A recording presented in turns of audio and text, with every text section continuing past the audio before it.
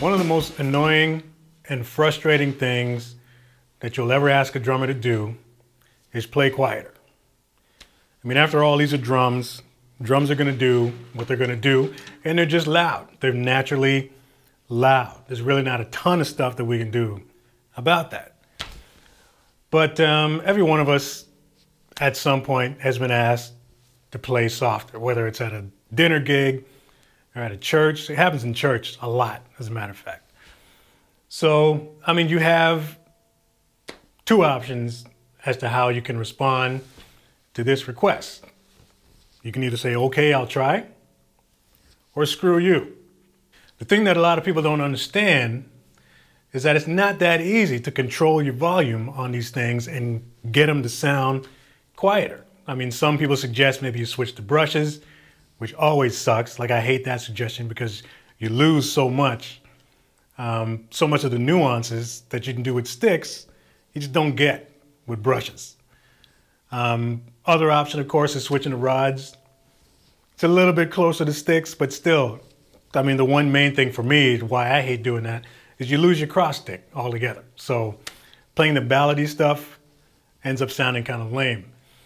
Unfortunately, when you're asked to do that, as much as you might want to tell them to screw off, at the end of the day, you got to respect the house. So you have to find some kind of way that you can adjust your volume so that it doesn't completely destroy the experience of playing drums for you. So I'm going to give you a little tip, something that I've kind of adjusted to doing, and it works for me, but it's just a little tip that you can do to help you to control your volume on the drums without having to switch to rods or brushes.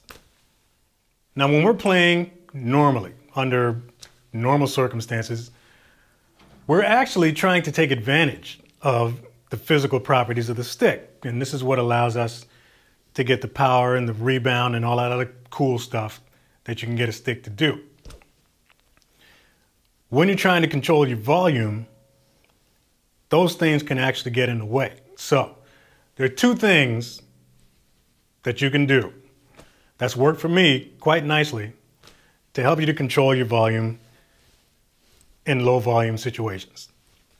First thing and foremost is choke up on the stick. Move your hand up a few inches from the butt end. I mean, you can hold this thing even as close to the middle as you want, but just choke up on the stick. And this will work whether you're using 7As or whether you're using 2Bs, doesn't make any difference. Number two, you're actually going to grip the stick just a little bit tighter than normal. The reason why you're doing this is that as soon as you tighten your grip up a little bit, you start to engage more of your forearm muscles. And I think the reason why this makes it a lot easier to control your volume is because you have 100% control of your forearm pretty much the entire time. So you can do this, you know, as loud or as quiet as you want to do. When you have a stick in your hand, it truly does become an extension of your wrist.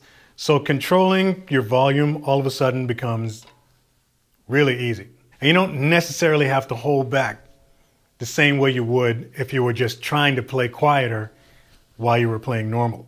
Now, you will still have to use a little bit of restraint when you're doing this. It doesn't mean you can, just because you're doing this, doesn't mean you can swing out and start bashing like crazy. You do have to hold back a little bit, but it's not as much as you would if you were trying to just play quieter while you were playing normally. Because again, you're kind of changing the whole physical, you know, situation that's going on here. Because now you're playing almost 100% from the elbow using your forearm. You're definitely still using some wrist, and you can still get rolls and all that kind of stuff out. But the thing is, you're able to do everything now. Everything that you would normally play, you're able to do now at a much lower volume.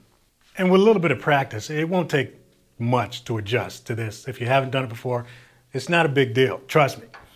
I've been doing this for a long time in situations where I've had to play quieter as much as I didn't want to. But now I actually look forward to situations where I have to do that, because it really, I mean, the other byproduct of doing this is that it really helps with your touch on the drums. And trust me, man, it's better to get complimented than reprimanded. So if you're able to do this and still pull off everything that you want to pull off on the drums, as long as you go into it knowing that you're not going to be able to play the same way, get that out of the way first and just settle in with the fact that you're going to have to adjust to the room, choke up on the sticks, and then just play your drums. So hopefully that helps. Give it a shot.